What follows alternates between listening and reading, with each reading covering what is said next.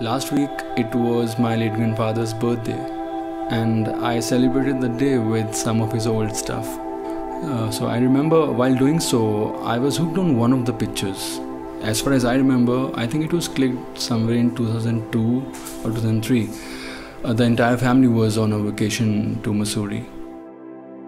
So in this picture, I noticed that as a kid, I had a very defined jawline and a razor sharp chin. In short, I had a very sexy face. As I flipped a few more pages, I was surprised to see that I got those features from my late grandfather. Now, after 25 years, those features are gone. Like they are hiding behind some unwanted fat. But I've decided to get them back because internet कहता है that is possible. It's possible to get your chin and jawline back with the help of some face exercises. So while doing the research, I read a lot of articles about this. So there are kind of mixed reactions, mixed reviews. But see, there's nothing bad in trying. Try to करना ही चाहिए एक बार. So let's talk about it. Before we start, for those who have stumbled upon me for the first time, I'm Sahil and I'm a storyteller. I love to craft stories and content about raw and simple living, about those few things of life that matter the most. Alright then, so the reality is, face definition or face toning doesn't start with your face exercise. Rather, it starts with your nutrition. According to face exercise practitioners, in order to lose fat from your face, we have to lose fat from our entire body. And while we are working on our entire body, we must have a diet plan which can help us lose fat without losing the muscles that we have been gaining. Specifically, we must concentrate on our calories and our protein. So first we have to cut down our calories from our diet, especially those calories that come from carbohydrates or any inflammatory food. So what happens when you create this calorie deficit?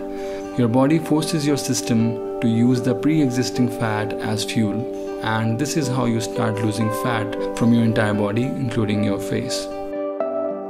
Second thing that we need to concentrate on is protein. According to studies, we must eat more protein, somewhere around 2.3 to 3.1 grams of protein per kilogram of our body weight. At the same time, we must evenly divide our protein intake throughout the day. Aim for 25 to 30 grams of protein in every meal. This keeps the protein synthesis level elevated to help muscles recover and grow. Now comes the face exercises. Let's start from the bottom of the face. The first one is neck lift. This exercise firms up the double chin and at the same time it tightens the neck and jawline to prevent sagging. Just turn your head to one side, lift your head up at about a 45-degree angle and push forward your chin. This is when you will feel the stretch in your neck. Hold this pose for 5 seconds and then do the same on the other side. Repeat it 5 times. Let's move to the second one, jaw stretch. This is my favorite one because it firms and tones the jawline. Start by bending the index and middle fingers on both hands.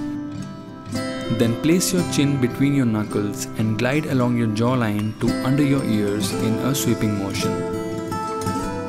Repeat it 5 times.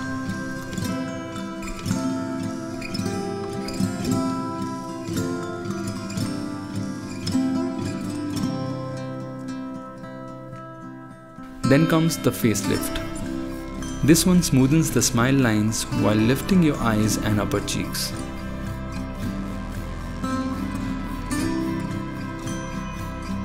Just place both palms on your temples, push your hands up and back lifting the sides of your face. Then open your mouth and make an O shape. Drop your jaw to make your face as long as possible.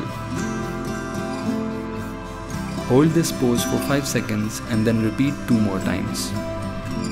Last but not the least, forehead smoother. This one prevents wrinkles and forehead lines by relaxing the forehead muscles and using acupressure to remove tension. Start by making a fist with both the hands. Place the index and middle finger knuckles in the center of your forehead and apply firm pressure.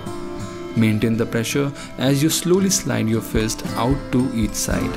and end it by gently pressing your knuckles into your temples. Repeat this one 4 more times. And yeah, the most important thing, don't forget to wash your hands before you touch your face. Alright then, so if I have to summarize, the nutrition, the face workout, the full body workout, all these 3 things are equally important if you want to lose fat from your face. But frankly speaking, it's not that easy. The face workout is a little painful. Literally, इतना pen full body workout में नहीं होता जितना इसमें होता है.